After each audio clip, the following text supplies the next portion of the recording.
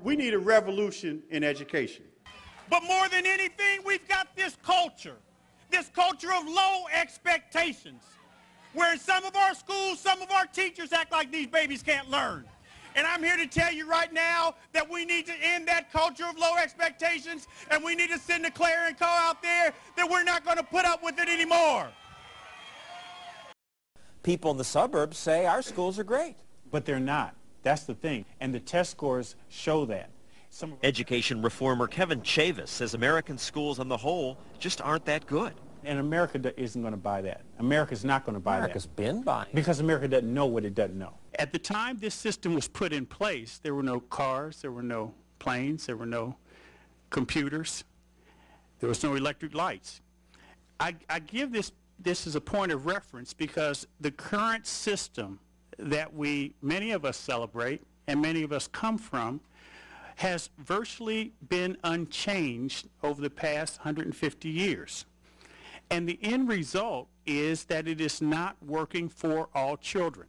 We have schools now and school districts that operate at 20% proficiency. That means that 80% of the kids are failing. McKinsey & Company just this spring, this past April, released a first-of-its-kind landmark report on the economic consequences and impact of the achievement gap in America. The result of the achievement gap in education in this country has amounted to an economic recession, a permanent economic recession larger than the recession we're currently experiencing. They also said that the international impact has made us non-competitive from an economic point of view. Many countries have focused on the fact that they have to tailor their approach to the best interests of children as opposed to forcing children into a system that may not work for them. And that's why these other countries are outpacing us. This one-size-fits-all approach to education service delivery has failed our nation. To me, it's not a big policy debate as much as it is doing all we can by any means necessary to educate a child. Our future really does lie in how we handle and treat our young and how we educate them.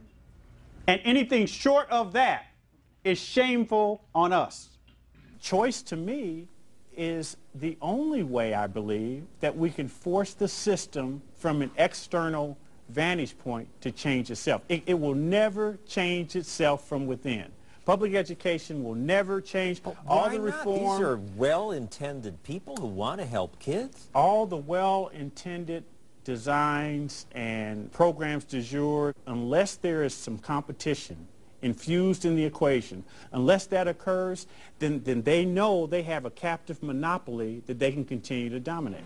We've got to empower parents to know what the options are and then provide those options for them. This idea of forcing everyone to put the same widget in the same box on the same assembly line in the same way, it just doesn't work.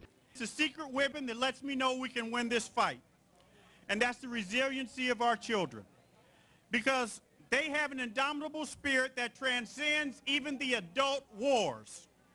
It is time for us to nurture that spirit and put our children first. We need to make sure that we create environments for our children to learn, irrespective of where those environments exist.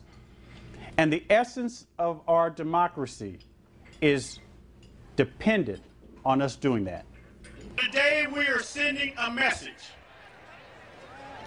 Dr. King once said that a man can't ride your back if you stand straight. Today we are standing for the children in the District of Columbia. If we can eliminate the sense of impossibility and helplessness from the lives of these children, we will change the world.